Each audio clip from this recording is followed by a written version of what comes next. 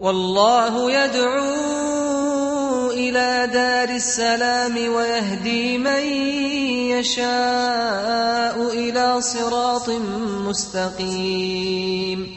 Islam is for every race. Bismillah, alhamdulillah, and welcome to this episode of Beauties of Islam. I'm Yusuf Estes, and for the next few minutes, let's continue talking about the real beauty of Islam, which is Allah. Allah is the beauty of Islam. He is the focus of every single Muslim's thoughts and worship throughout every single day. The Muslim is taught to pray to Allah alone without any partners, not to make any images or any kind of semblance or anything which is like Allah. Anything that you do like that in Islam is considered heresy. It's considered blasphemy to make partners with Allah. Because what that is essentially is called shirk in Arabic language. Allah says about that subject in the Quran in chapter 4, He tells us that shirk is something that He is not going to forgive. He will not forgive shirk, but anything less than this that He can forgive.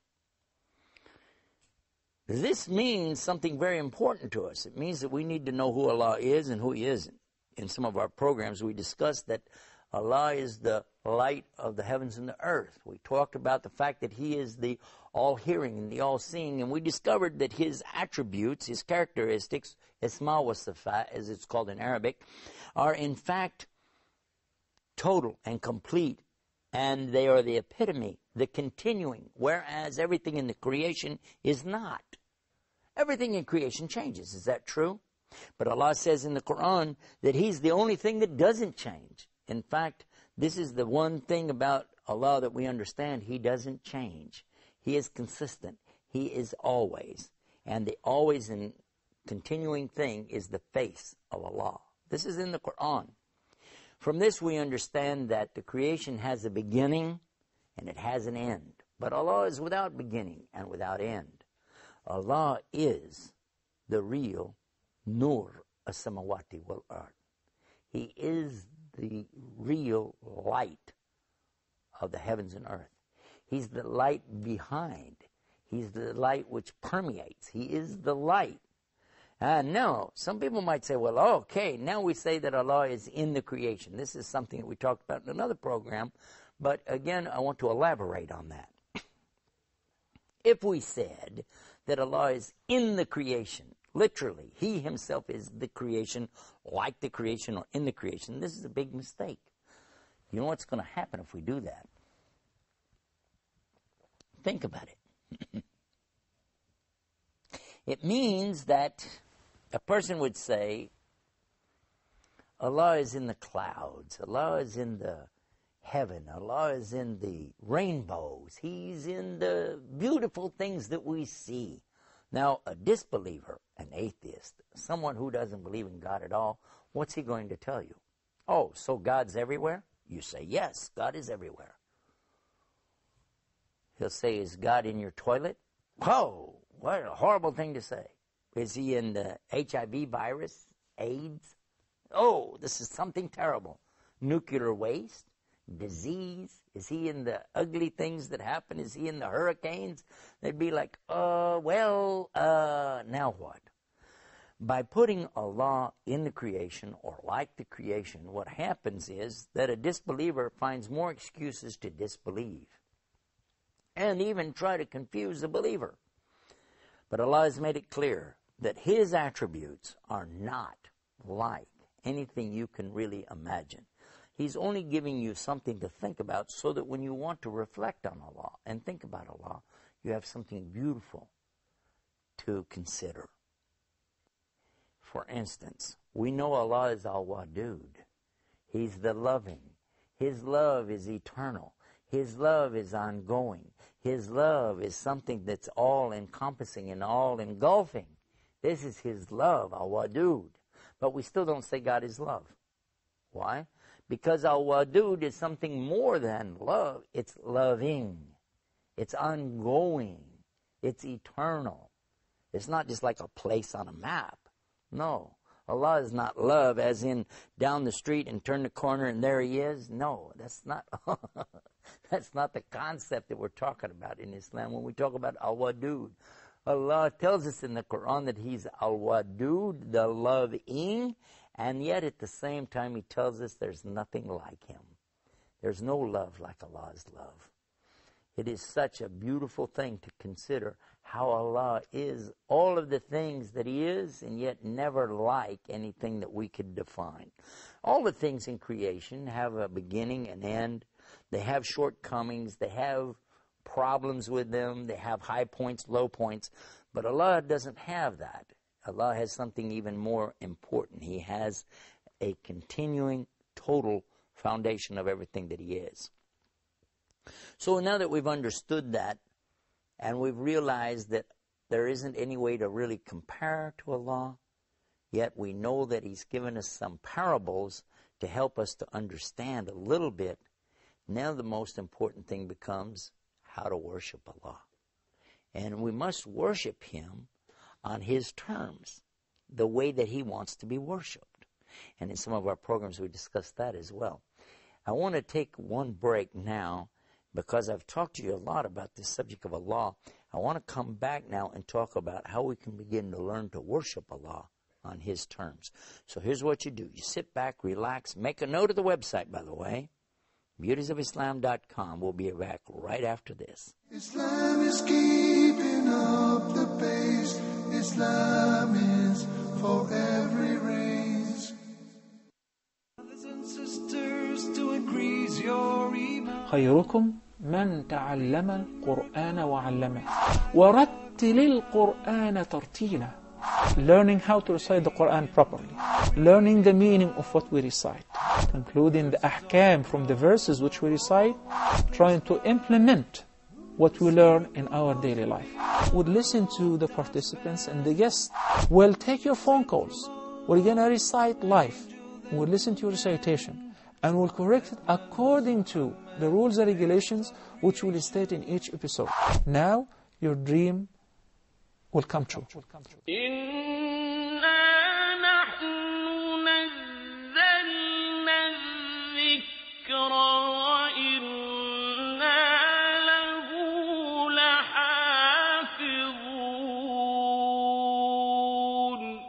Islam is keeping up the pace. Islam is for every race. Bismillah, alhamdulillah, we're back. You're watching the Beauties of Islam. And we've been talking about who Allah is and who Allah isn't. We've understood now that Allah doesn't compare to His creation. He's not like anything that He's made. We know now that He is eternal and always. He's without beginning, without end. This is not really something new to the believer. Those who believe as Jews or children of Israel, those who believe as Christians or followers of Christ, and those who believe as Muslims, believing in the one true God. It makes sense, doesn't go against any real logic to understand that Allah has a presence, and at the same time He physically is not present. And He has these great qualities, and yet at the same time His qualities don't compare to anything that we as humans could imagine. So His creation is something that isn't all that great. It isn't all that special. It isn't to be worshipped. In fact, He alone is the only one to be worshipped. Now we come to another fork in the road here, so to speak. And that is, do I go this way or do I go that way? How do I worship Him? Some people are telling me do this or that, and exactly which way do I go, and how can I worship Him? Or how about if I just make up some worship of my own? Maybe He would like for me to do sit-ups 5 times a day. Maybe that would be real nice, and He'll accept that as worship. Or maybe just do some good deeds. I think a good deed would mean go and mow my neighbor's lawn every other day, and I'll consider that an act of worship. And, well, these are good things to do, and you might have blessings with that, no doubt. But what is the ritualistic worship required, if any, to be a true believer and one who is following this and then worshiping God according to His will? Something that we as Muslims know about is the will of Allah. We know that He has a will. He wants things done His way. Now, the things in the creation that He orders to be done will be done exactly that way. But for you and I, we have choices that we can make every day whether or not we want to follow His will. For instance, a flower will grow exactly the way He wants it to go and die on the day that He wants it to die. A tree will grow as He wants it to grow, and it will blossom and flourish out the way He wants it to, and live for exactly as long as He wants it to live. But then at a certain time, that tree will die. The same is true as of a human to an extent. We'll be born when He wants us to be born. We'll die when He wants us to die. But in between those two times, we sure get to make a lot of choices, don't we?